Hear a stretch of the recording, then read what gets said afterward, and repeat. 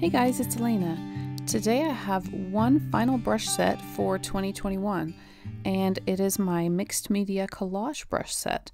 And I've been actually working on this one all year, but I finally got around to finishing it in the past couple weeks, so I'm really excited to introduce this to you. So this brush set is inspired by mixed media collage and art journaling styles where you will end up using a lot of different kinds of paint, different kinds of mediums, and including 3D type mediums like paper, cloth, and stitching. And I've created a lot of different kinds of brushes for mixing and matching with each other. And I've also created a ephemera stamp brush set, which is also included in this package. So I will be showing you a little demo of all of those today and showing you kind of the idea behind them and how they work. So once you have the files loaded in Procreate, there should be 3 color palettes: Mixed Media Rainbow, Mixed Media Pastels, and Mixed Media Dark. And the dark one is mainly for use with paper textures and vintage themes. And this rainbow was sort of inspired by, you know, those colorized photos from the 60s that just have these amazing pastel colors in them. That is what this is inspired by. And then the pastels is just a neutral palette that I was really drawn to. So those are the color palettes that come with the Mixed Media Collage brush set. And there are also 2 brush folders that come with this. So there's the Mixed Media folder, and then there's the Ephemera Stamps folder, which I will get to in just a moment. But to explain first the Mixed Media folder, this includes a very wide variety of different kinds of media, as suggested by the name. And I wanted to mention that I have a lot of brush sets that I have made previously, but all of these brushes are new. So to start out with, we've got our pencils. We've got a soft pencil and a hard pencil. And I'm just going to demo these with black. So the soft pencil, that means that more of the graphite is coming out onto your paper. So it's actually a darker, it's a darker pencil, this is the one that says soft. And so with a light touch, it comes out light like this. With a heavy touch, it comes out dark like this. And then we've got our hard pencil, which with the harder graphite, it's coming out much softer. So more of a gray look with the black. So that's why I wanted to show you what it looks like when you've selected black. It's always going to be a fairly light color that comes out with this. Okay, and we have 2 different kinds of fine liner pens, and these are inspired by the Micron pens, which I really like. And so we have a smooth fine liner. Go back to black here. And, you know, it's just kind of a standard ink pen that is monoline. We've got a bit of a taper on it, and it's fairly smooth, but it has some streamline and stabilization on it as well, so that you can have some nice smooth lines. We've also got a toothy version, which basically just means that, I'll just make it bigger so you can see, it's got some edges to it. So if you were drawing on a paper that had a bit more of a texture to it with a fine liner, that would be what it would look like. But the same principles apply as the one above. Then we also have an ink blot and a gloopy ink. These 2 are fairly similar, but the ink blot has more of a an edge that sort of fades out. So with very little pressure, you have a tiny line, and then it can get really big when you just add a bit of pressure. So the point of this is to have a really uneven amount, as if you had like a quill pen that was just like spilling ink out all the time. And the gloopy ink is similar, but it has smoother lines. So also has very, very fine lines if you just barely touch the screen with your pencil. These 2 are fun for making some really messy lines. And then here I've used the fine liner. Okay, so back to our demo. Those are the ink brushes. Then we have the chalk, And this can be used in any color on any background, but it might be best demoed on a black background with white. So this has a little bit of pressure sensitivity to it. So I'm pushing hard now. I'm not pushing hard. And it builds like real chalk would. So it's a bit of a thin line to begin with. And then as you keep adding more on top, it gets darker. And the next one up is a crayon brush. And this one also has some pressure sensitivity in both the size and the opacity. And you can get some interesting textures by layering it. And then we have two different versions of oil pastels. I just wanted to include two of these because I was having a lot of fun creating these brushes. So these are, the more pressure that you add, the darker that they get. They have kind of a greasy looking edge, and they blend really well. The colors blend really well with each other. You can get some interesting blends. So number one is a bit darker, and then number two, it is a bit more streaky.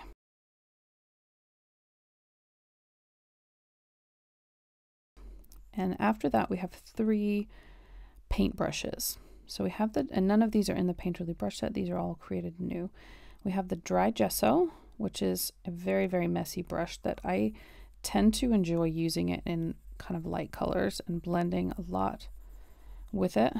And it has a very dark edge on it, similar to some of my palette knife brushes from my Painterly brush set. But this is really like, it kind of looks gloopy, and it's supposed to look gloopy. I wanted to have something really messy looking. And actually I like to use it with a couple different colors. And then I like to add white on top. And you can get a pure white by double tapping near the white on your color wheel, because I think gesso is often used in white, and it's often used in mixed media as just sort of something that you can build texture with. So that's why I wanted a really gloopy brush that looks good in white. So that's what that is.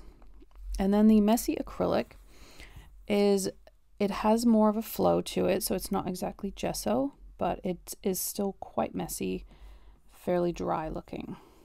And you can build up some interesting textures with this as well. The harder that you push, the more color that you get, and the less texture that comes out. And this one also looks good in white, and it can make some interesting textures if you just build different colors and just kind of let it blend. So that is that. Just gonna make some space here.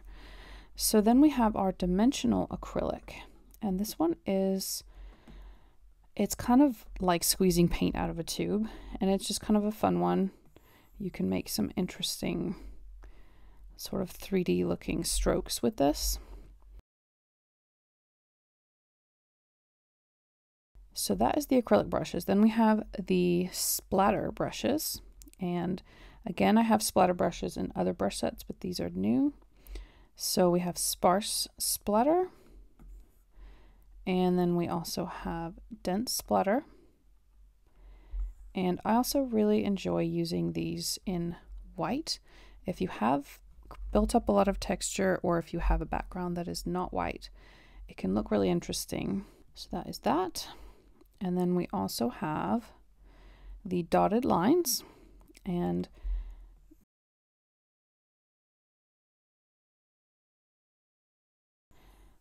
you can change the size. You can use these to outline things, which is a really fun technique in mixed media.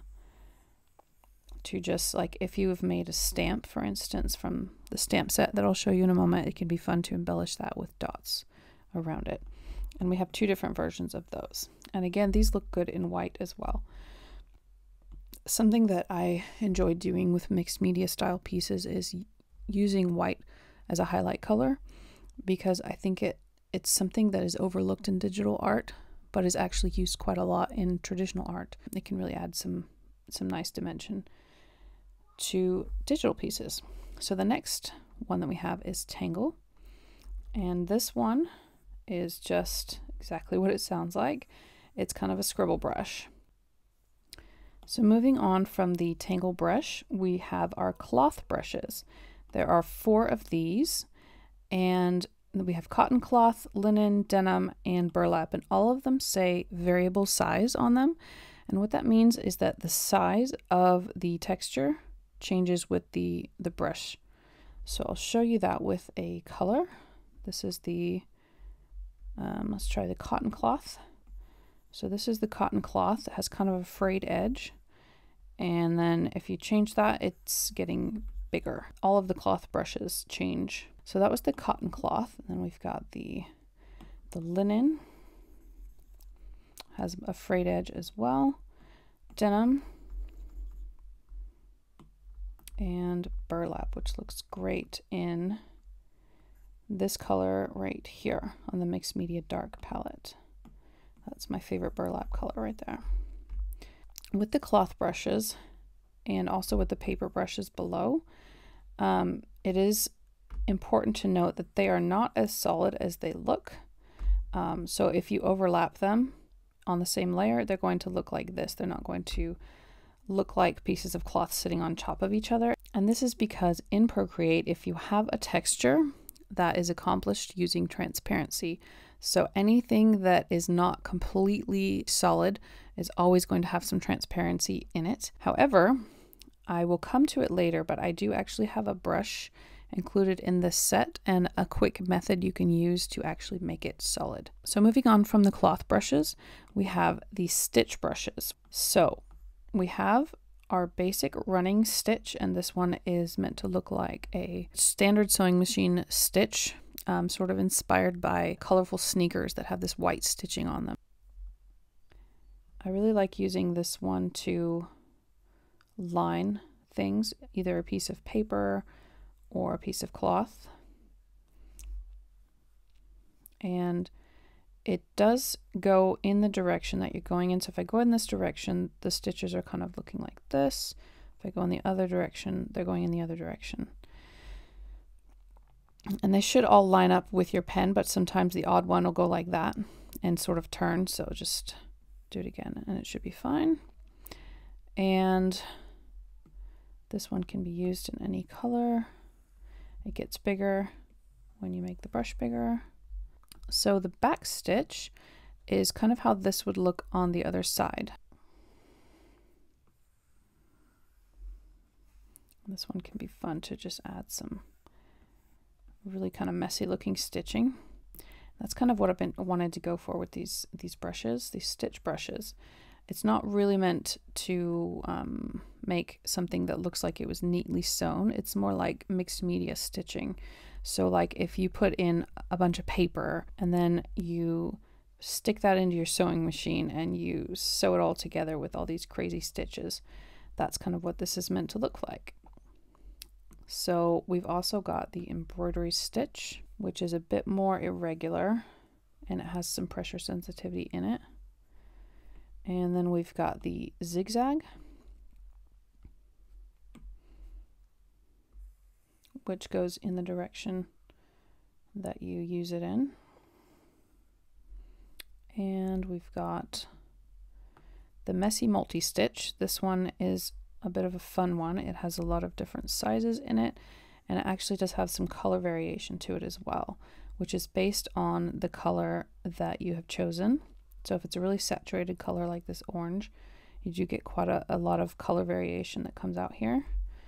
And then if you have a more of a grayish color, you don't have quite as much variation. And this one is just meant to be like, if you are just doing some really, really messy stitching and just making something look like kind of patchy, that's what this one is for. And then lastly, in the stitches, we have the satin stitch. And this one is like an embroidery stitch, like if you're going to make a leaf or a flower. And it also looks good as like a border, maybe in a darker color actually. It's pressure sensitive.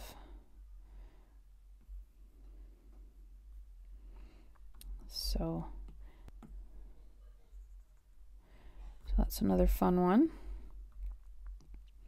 And that is all of the stitch brushes. So I'm just going to clear that and then move on.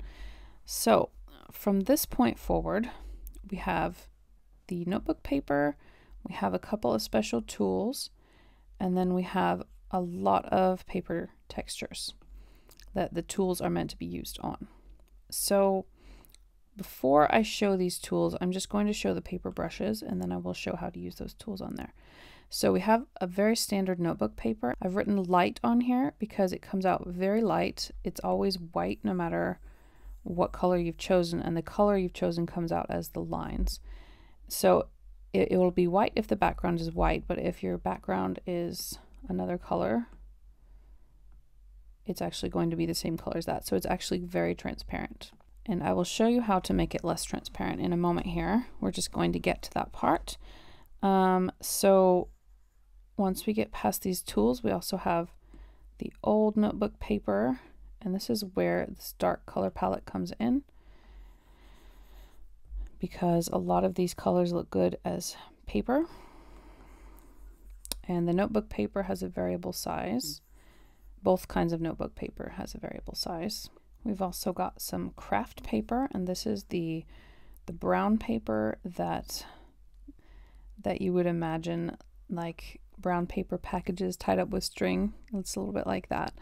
And we've also got handmade paper, and these all have a torn edge, so it comes out looking like it's just been ripped. We also have a torn edge eraser that I'll show you in a moment. This is another light one, which comes out mostly transparent, reflecting the background color. And the same goes for handmade paper number 2, which has some nice flowers in it. And then we have more handmade paper with torn edges. And this one has a decal edge. So most of the papers have either a decal edge or a torn edge.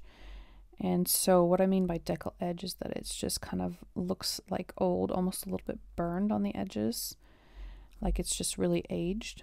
And then the torn has got, literally looks like it's just been ripped. And that's actually what it's been sourced from.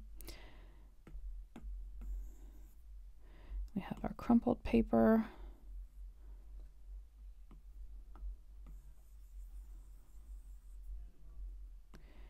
And we also have some cardboard.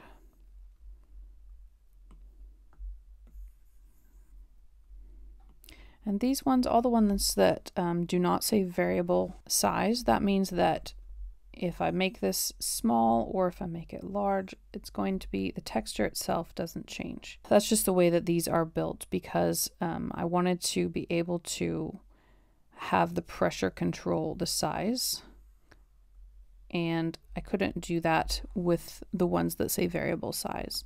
So that's why there's just some that have a variable size and some that don't, so that you have all the options.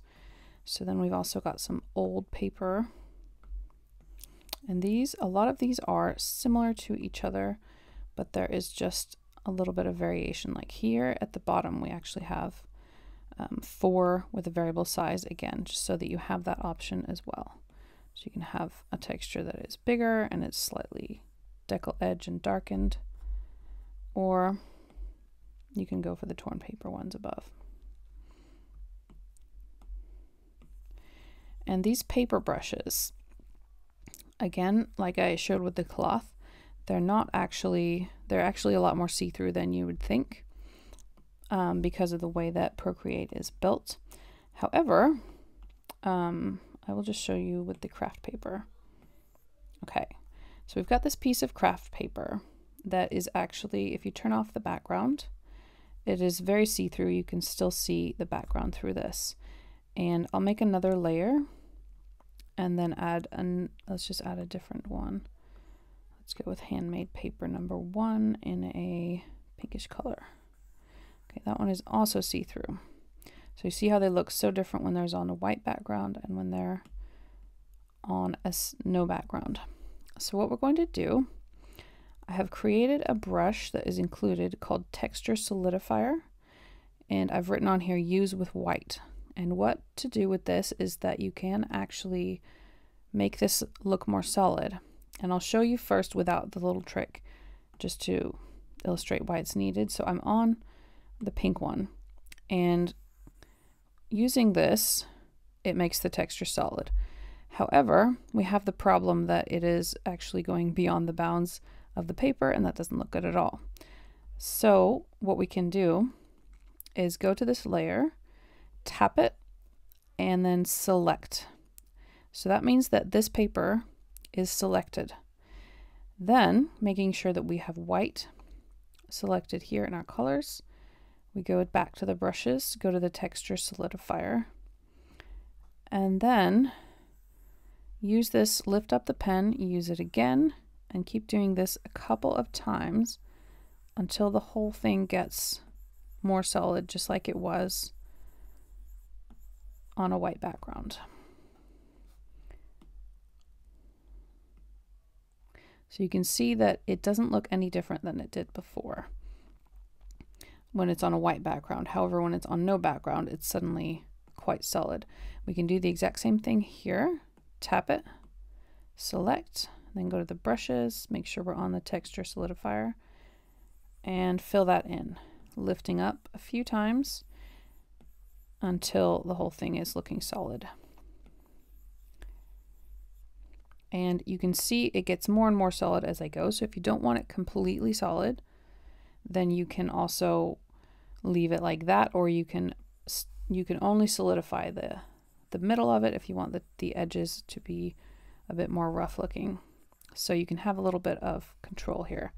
So now what we can do is we can actually layer these on top of each other, and it looks like paper that you've clipped in here, but actually it was a brush. So that is the little trick that you can do to make your textures solid, and you can use this on other texture brushes as well. They might not have these edges, because I didn't want to make the standard texture brushes that just kind of fade out on the edges. I really wanted to be able to make a piece of ripped paper out of a brush. And so this texture solidifier was the answer to how to make it more solid so that you can layer it just like you would do in normal collage settings. So with that said, there are a few in here, as I've already noted, that say light on them, and that indicates that you might need to use a slightly different selection method because there's not a whole lot to select. So I'll just show you what I mean. I'll make a new layer and choose a pink.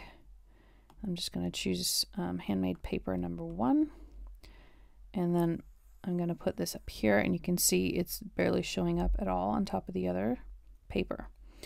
So if we used the same select method on this really, really light texture, you can do it, but it takes a little while to get it completely solid because there's not a whole lot to select. So you can see it is going, but it's going to take quite a while. So if you don't want to do it that way with these really light ones, what you can actually do instead is go to the selection tool, and then you can select the texture here, and then you can kind of control how much actually is getting selected here by dragging to the right. And this is under automatic, by the way. This won't work on freehand or any of the other ones.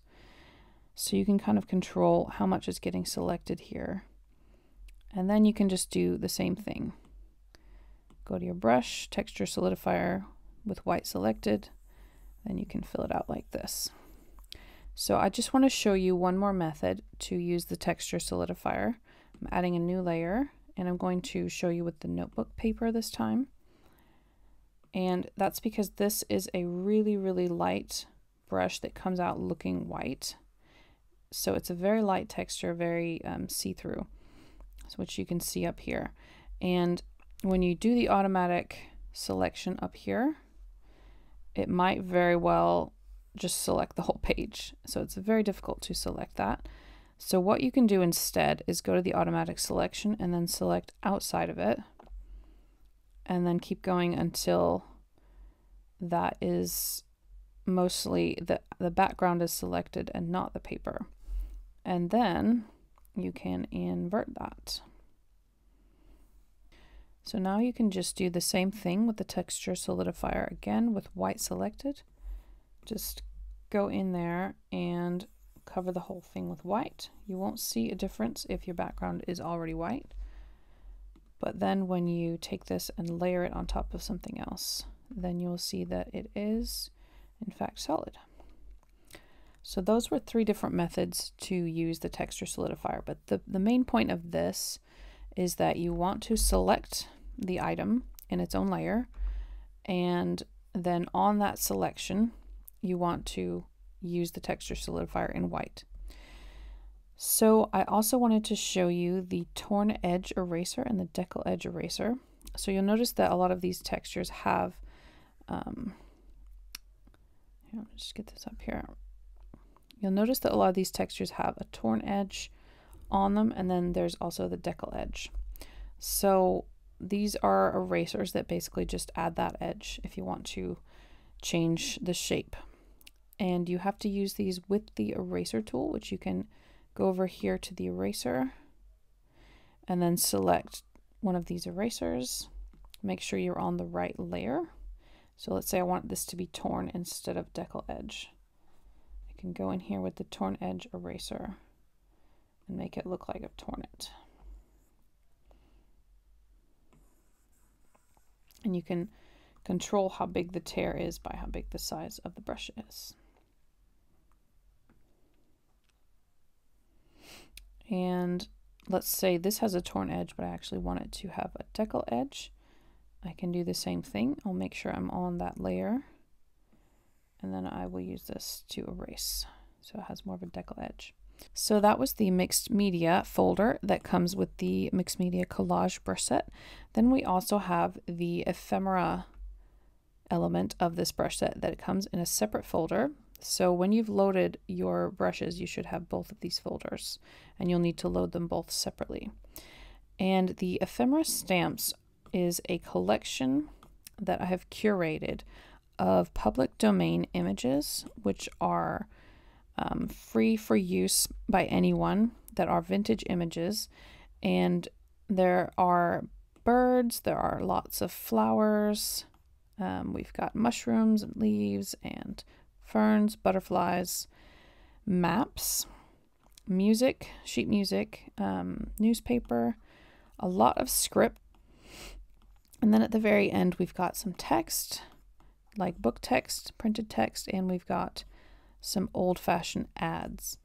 And so the idea with these is that you can use them on top of the paper, you can use them on the background, you can use them in any way that you see fit, and it can be really fun to mix and match these into your pieces or do some art journaling.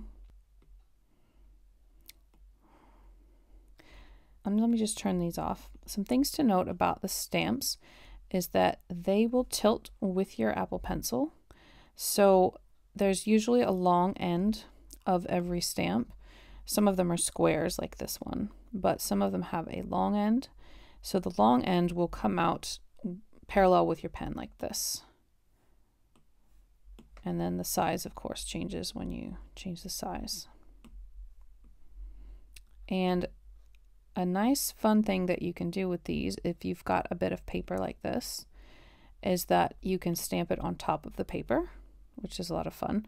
And you can make it look like these old-fashioned scraps of paper. And of course, we have the problem that it's going over the edges.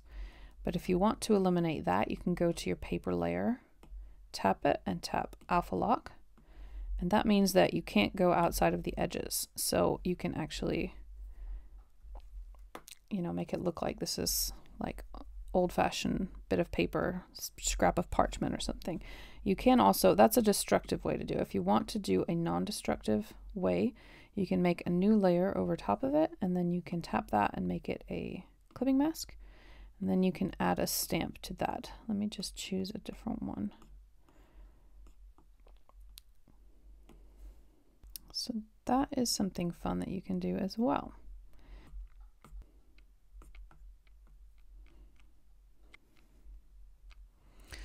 So that is really all there is to explain about these stamps. They are rather self-explanatory. You just tilt your pen in whatever way you want them to appear. You choose the color that you want them to appear in, and then you tap the screen once, just like using a rubber stamp.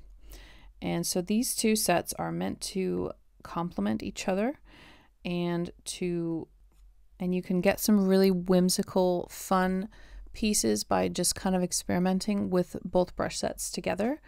And I will be coming out with a lot of tutorials in the coming weeks, as usual, with more specific projects that you can do using these brushes. So stay tuned for that, and thank you so much for watching, and I hope that you enjoy the brushes. Please do let me know if you have any questions or comments, and the easiest and quickest way to get a hold of me is always by email. You can email me at hello@elenajensen.com. I'm always happy to answer that if you have any questions or concerns. And I hope that you all have a nice holiday season if you're watching this right as it comes out. And I will talk to you again another time soon. Thanks again.